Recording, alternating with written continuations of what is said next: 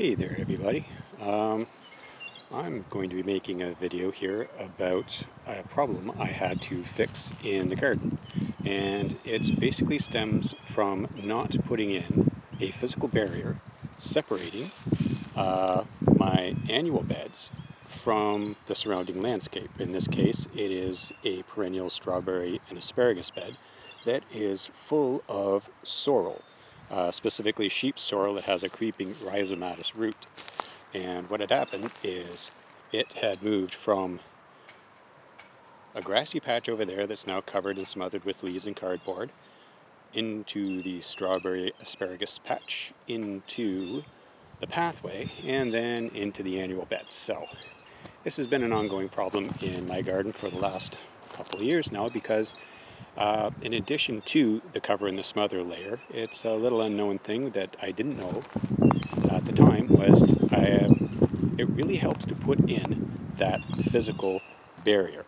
And that's to keep the rhizomatous weeds from creeping into your garden or from being able to sustain roots that are in your garden, so that after the cover smother layer starts to break down, these weeds come popping up inside the garden. So this video is about me going through here and taking all the weeds and the strawberries out of this pathway, putting in a new physical barrier, and basically having to redo something that I wish I had done right the first time. I wish I had the knowledge and I wish I had the information. So I wanted to go through this, document it, share it with you, and so you have first-hand knowledge, and you can see, or second-hand knowledge, of what it's like to have to go back and redo something again. So this right here is the finished product, and so now I don't have any more creeping sorrel in the pathway that's going to be coming from the strawberry bed. All the sorrel is still in there, there's no way I'm going to be able to dig it out, but with that little physical barrier in there all the way to the end of the garden, I now don't have to worry, or shouldn't have to worry, about sorrel creeping over into my annual beds.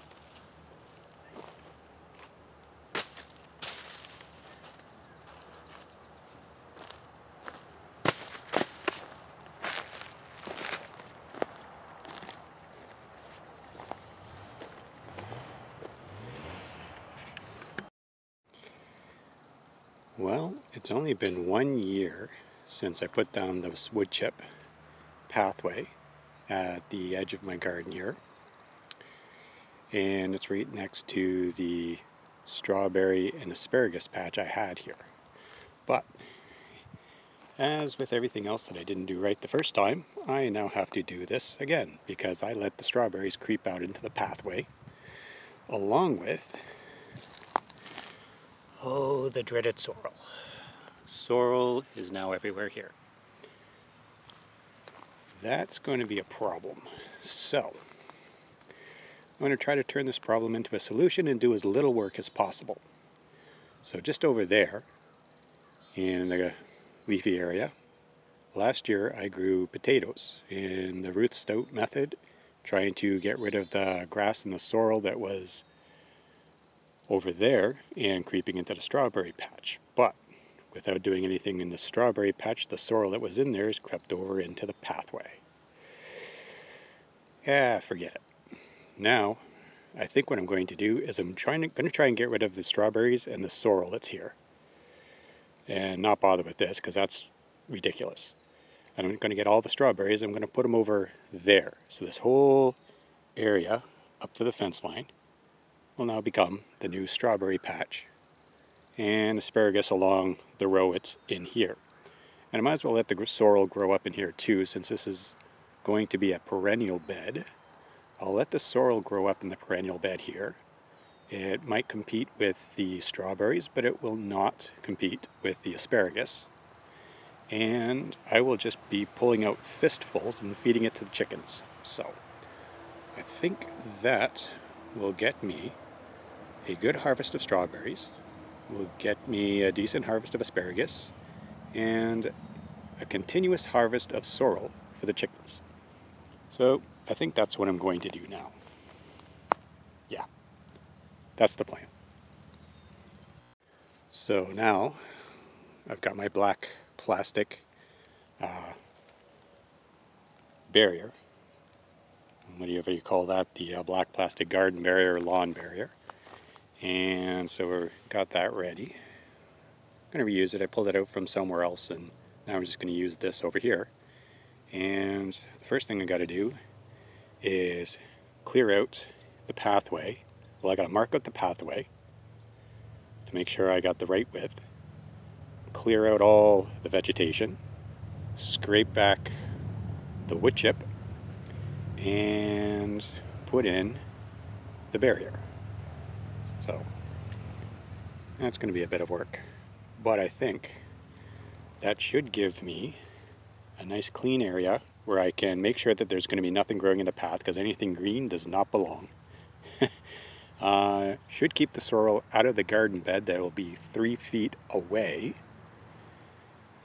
And yeah, make a nice separation between the perennial bed on this side and the annual garden bed over here. There we go. The plan is developing.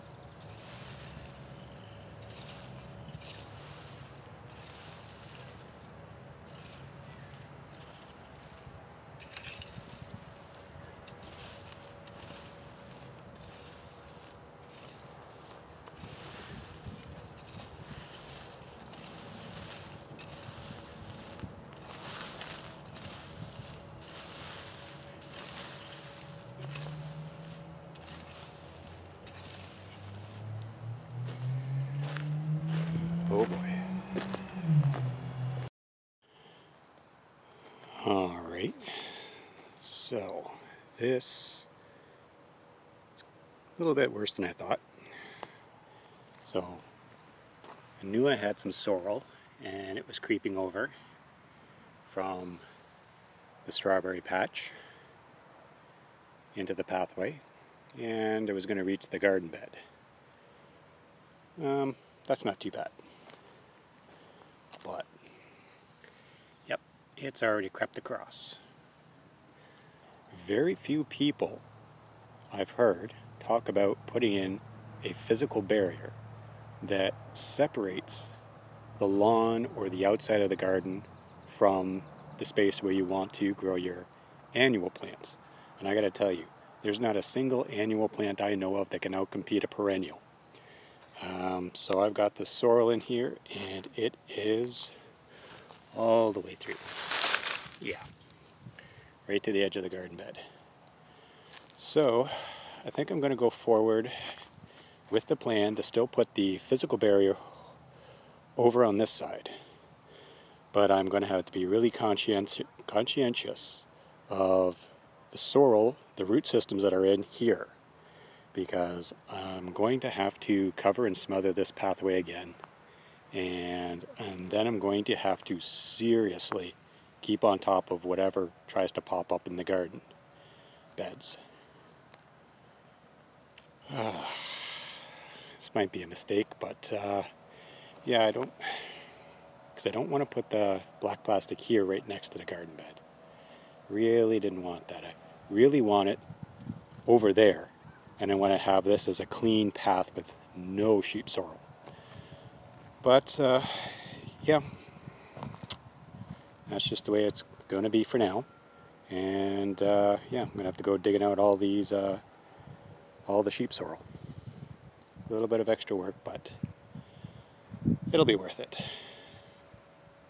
Yeah, it'll be worth it.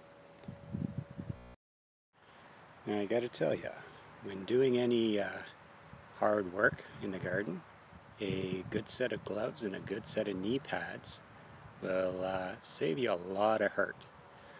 But for doing all the work of heavy weeding,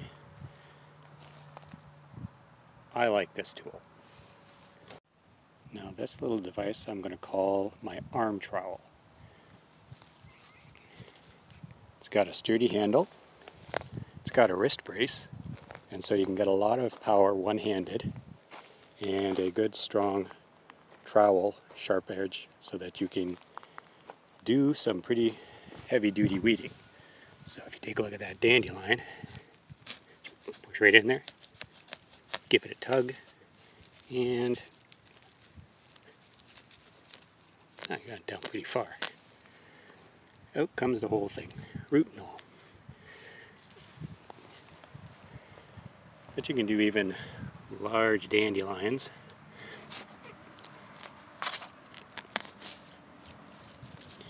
Just get that down in there, lever it out, give it a shake, and the whole thing comes out.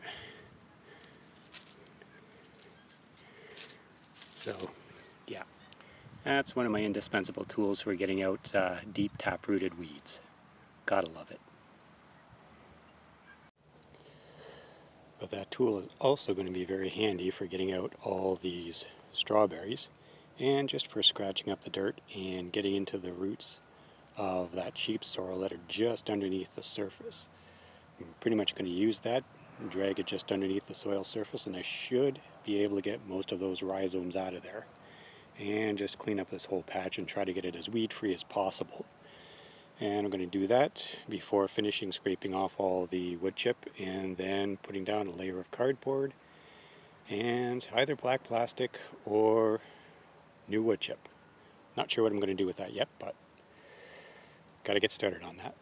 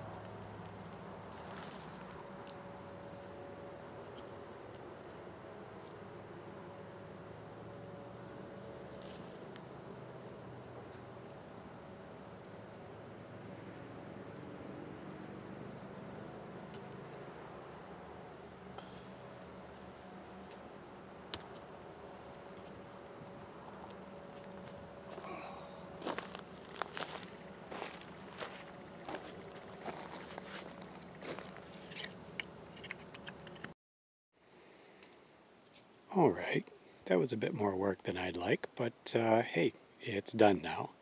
So I pretty much got most of the sheep sorrel out of there, at least the stuff that was growing. There's still some root systems in there, so what I'm going to do is I'm going to take a shovel and I'm going to cut along that one edge there, and I'm going to separate the root systems that are going to be in the pathway from anything that still might be growing in there.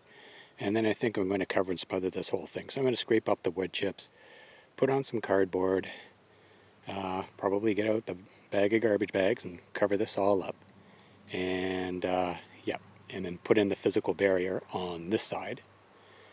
And that should do it. And by this time next year, I can peel off the black plastic, put on some more wood chip, and the garden will be done. It is a bit of a process, but I want to make sure that that sorrel is not going to come back or come back out into the garden. It can stay over with the strawberries. So, for all that work, I ended up with a bucket of chicken feed and a bonus of, I think, about 100 strawberry plants. Don't know where I'm going to put them. I think a lot of them are going to go back out into that grassy area along the fence row there, just to fill that area out, and we'll be done there. And I don't know, I think I'm going to have a lot more left over, so we'll see if I get those planted out somewhere. Maybe out in the backfield. We'll see. Alright, continuing with the sorrel and strawberry removal from the pathways, I have thoroughly raked over and gotten rid of all the sorrel, raked up the dirt in the pathways, dug out all the root systems I could find, and I have installed the black plastic barrier separating the strawberry patch from the pathway from the annual garden. And I've run another string line, so now I've got my pathway completely marked out. So now the next step here is I'm going to put in the cardboard, and I'm going to actually dig along the edge and shove the cardboard down slightly inside that plastic barrier and bring it over. And then I'm also going to make a small little cut with an edging tool on this side, and I'm probably going to put some paper or something in there just to go back down into the soil, and that should stop whatever roots that are in there from creeping over into the garden bed. So that's the plan, and that's the next step of finally getting rid of the sorrel. Alright, now this is the process I'm using.